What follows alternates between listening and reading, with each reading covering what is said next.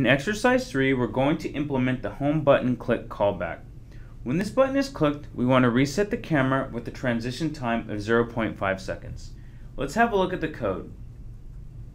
You can see here that we have set up the home button click callback for you. All you need to do is write the code using the Communicator API to reset the view. Go ahead and write your code now, and when you're done, resume the video and we'll have a look at the answer. Hopefully this was pretty straightforward. The method we need to use is view.resetCamera. This method takes a transition time in milliseconds. We'll pass in 500 as this is 1/2 of a second. Let's have a look at the result in the browser.